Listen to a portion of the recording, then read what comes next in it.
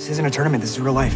Okay, be honest. How many of you started practicing your karate after binging Cobra Kai? I think mine's going pretty well. I only broke 3 fingers while trying to break a board in half. That's progress. Anyways, Cobra Kai is awesome, and Season 3 promises to up the ante in every way, as it looks like Johnny and Daniel will actually team up to take down the evil Kreese. But will they be alone in their fight? Or could the next Karate Kid, Julie Pierce, show up to help out? Now's the perfect time for it after all. Just how could Julie make her grand reappearance, and how could she be the secret weapon against Kreese? Well, let's get into it right now. Daniel LaRusso may be Miyagi's most famous student, but there was, in fact, another. What's wrong with you? Are you crazy?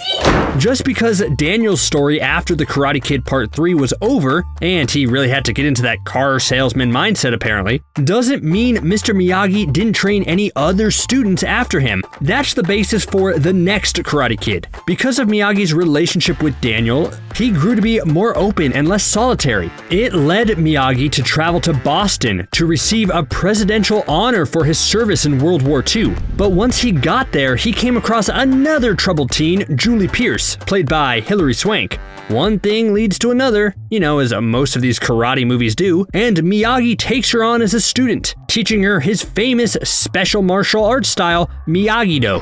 Julie was a vastly different student than Daniel. What? And the way Miyagi connected with her stood in stark comparison to Daniel. But in the end, everyone walked away happy. But here's why she's so important to the Karate Kid franchise. She represents a new side of Miyagi that Daniel potentially doesn't know about. With the TV show Cobra Kai, there has been a lot of questions regarding the canon surrounding the next Karate Kid. Were they going to acknowledge that actually happened? Or were they just going to say the first 3 Karate Kid movies were canon and everything else was just a fun fever dream? The producers seemed to give a definitive answer when they said every single movie Miyagi appeared in was canon, which means Julie Pierce is still out there somewhere, possibly with more knowledge about Miyagi-do that even Daniel doesn't know.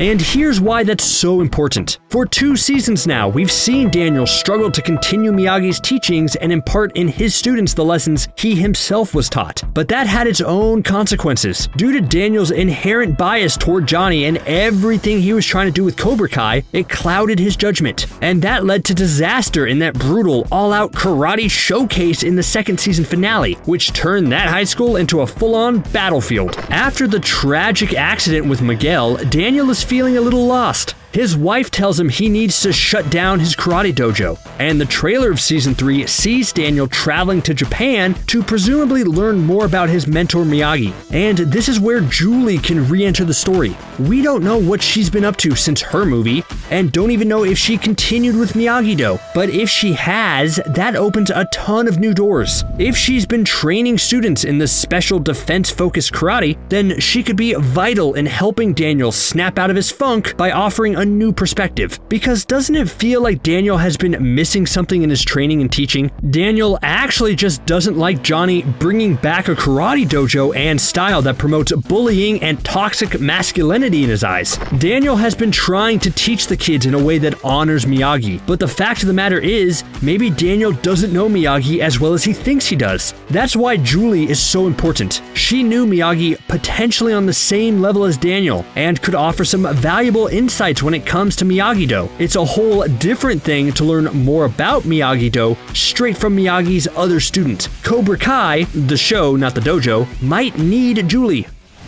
But even if Julie is busy somewhere, aka maybe Hilary Swank would want too much money or would be hesitant to return to an early role that was a critical and commercial failure, there's still someone else who could teach Daniel more about Miyagi-do. And that's Chozen, the main villain from Karate Kid Part 2. Although that movie portrayed Chozen as an even bigger villain than Johnny Lawrence in the first movie, he was still a Miyagi-do stylist. Maybe that's what Daniel needs at this stage. Miyagi-do is all about defense, but maybe he needs to talk to someone who can take the style and be a bit more aggressive while still remaining true to its essence.